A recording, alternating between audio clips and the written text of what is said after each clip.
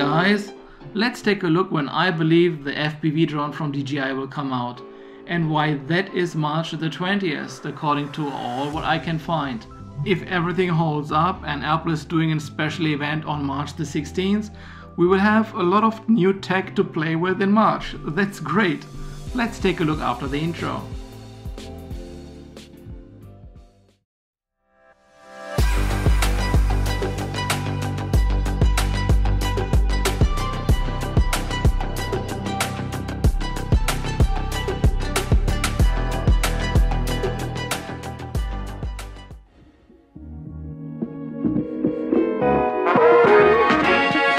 Hey guys, and welcome back to the channel. So let's take a look at why I believe we will get the new DJI drone on March the 20th. When we go to get FPV, we're having this special event, the DJI FPV flying event surprise reveal, March 20th, 2021 in Florida. Well, that screams basically like we have a new FPV drone which is rumored already to finally show you. Unfortunately, it's not a surprise reveal like it was maybe initially planned by DJI, which I think is great. I like surprises and this kind of feeling the night before Christmas when all the presents are dropping on you. That's great. Just this time DJI didn't do a very great job to keep their supply chain and people in check who had hands on this product early. So to back that up, what we are getting, let's take a look in the details of what is really happening on that day for that event. And it starts with saying fly advanced HD FPV drones. It's a DJI event where you fly advanced HD FPV drones. And advanced HD FPV means the V2 goggles from DJI. They have a built-in technology to transmit the image from the camera from the drone to the goggles in an advanced way over the V1 goggles, what we have for FPV. So basically DJI will have an edge with their own FPV drone how the image is transmitted to your goggles, and that is what's written right here for this event. Also in this event there are flying sessions. One flying session from 10 to 12 and one from 2:30 to 5 p.m. beginner friendly.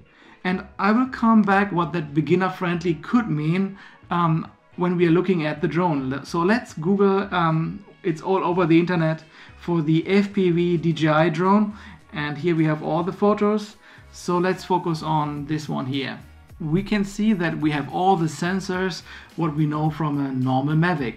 And a Mavic can fly alone, never crashes, so you don't really need to be a pilot being actively flying the drone. It flies for you, you're operating it at best, but you're not really piloting it. In FPV, we are kicking our things in ACRO mode, crashing it all day long, repairing it, and really have to build up the skills flying the drone and getting better and better, doing more tricks and enjoying those.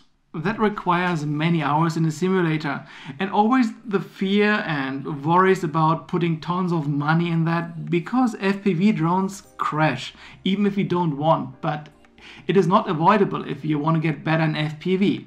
Until now, because I believe this has an end now with this new FPV drone. What DJI tried and probably achieved here is that they build a drone combining best of both worlds. When I look at this frame, it is easy to see that this is built for performance. It is not a foldable arm design. The engines are in a right size to get performance out of it for punch outs and in ACRO mode or the tricks we want to do.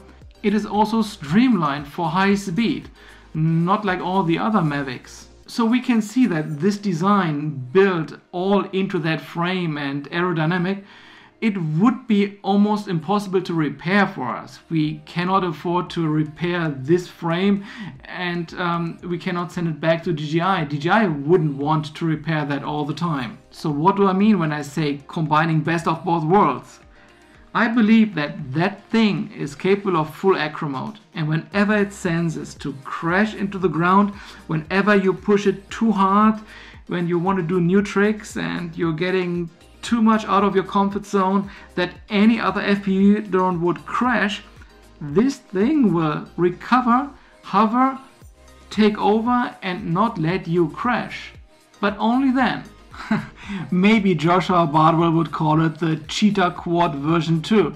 And that is basically what it is. It does more than the footage really reveals when you're just looking at that. Because the pilots will get more to the edge and get more out of their comfort zone because the risk is lower. They cannot crash. So basically everyone is becoming suddenly overnight a better pilot, more confident. If you are flying in a normal way around trees and whatever you do in FPV, it will do all what you are telling it to do. Assuming DJI really achieved all that, this will really lower the barrier for getting into FPV, and it's actually really great for the community to get closer and into FPV for all of us. We still can build our drones. Just this one DJI FPV drone will lower the barrier of people getting into this hobby. And that really can't be bad. And there's one more thing when looking at this camera, what I believe what DJI did here. We always have trouble sticking a heavy GoPro with batteries and all these casing on our drones, which have already the digital system in them and making them heavier. And yeah, we don't need to do that here anymore, because I believe that this camera, besides the point that we cannot stick a GoPro on it, will be performing better than a GoPro. It will knock the GoPro out of the water, and that is another very great, very important benefit when having an FPV drone, having a very nice, high quality camera on board. And this one with this very big lens lets a lot of light in, maybe has filters we can put on that, and it is at least a 4K camera. So no more headaches anymore, stripping GoPros naked and putting them on our quads. This one right out of the box will have a great high resolution camera on board, which we can use as is.